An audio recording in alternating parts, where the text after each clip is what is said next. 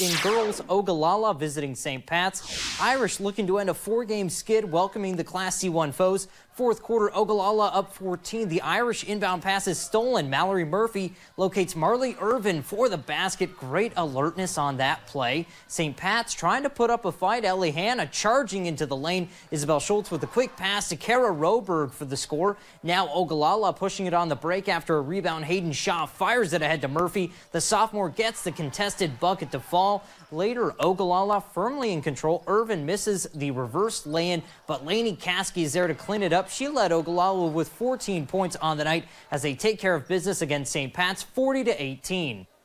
We're about a grit team, and that's what we're going to work on this year. Is we're just going to be a gritty team. And I thought St. Pat's had a really good game plan on us, and they slowed us down a lot. We always want to get up in everybody's face. We always want to guard the ball hard, and we never quit doing that.